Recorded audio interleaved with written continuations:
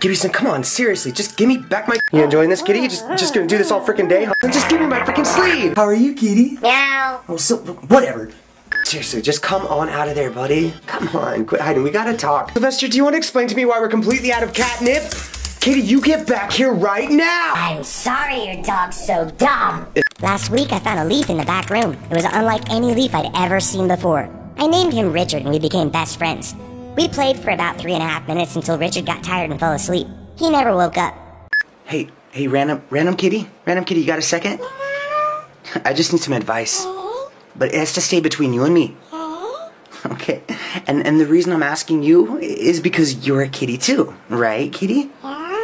Okay, well, it's about Sylvester.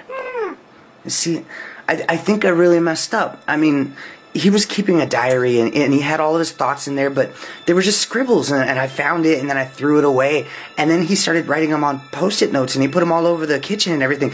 And I threw them away too. And now he's like really mad at me and I'm wondering if I should like apologize or if I should feel bad or, you know, I mean, if whatever I should do. What? I don't understand anything you said. Random kitty. Hey, are we still talking or not? Well, thanks for the advice. Come on. Kitty son. No, I love you. We also got a letter from our landlords letting us know that we're being evicted. Kitty son, come on, kitty. Please stay off the counter. Random kitty, you're setting a horrible example for your son. I said wave them hands in the air if you a kitty cat and just don't care. I said the couch looks better with tears, so wave them hands in the air. Alright. Hey? What's that? What? Kitty, you don't need help. You're okay. You don't need help. You're fine. Izzy, come on. Look, I know Sylvester can be kind of scary. And hey, sometimes he comes off a little intimidating, but you're okay. You don't need help. You're fine. No, you're safe in here. Come on. You have nothing to worry about. You're okay. Izzy, you're starting to scare me a little bit, because that's what Gibson... I want catnip. Gibson, are you expecting company? Yeah. Well, she's here. Who? Some bitch. Oh. You ran right into him, huh? Yeah? There it is again. Gibson. Gibson, get the door, please. Jeez. Ow.